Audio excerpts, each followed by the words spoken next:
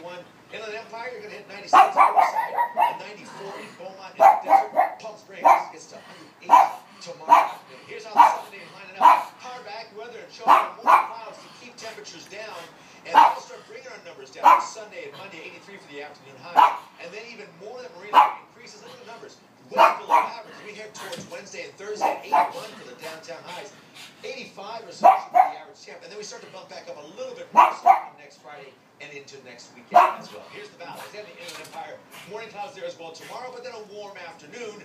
Still mostly sunny skies, but temps dropping down to the low 90s by Monday and Tuesday, and then into the 80s on Wednesday and Thursday. Pretty mild midweek there, and then a little bit of warmth comes back. Heading into the next weekend, 91s for Friday and Saturday. Mountain areas will be on the breezy to windy side with some warm afternoon temps, 84 tomorrow. And then again there too, clear skies, mountains looking pretty good, clear.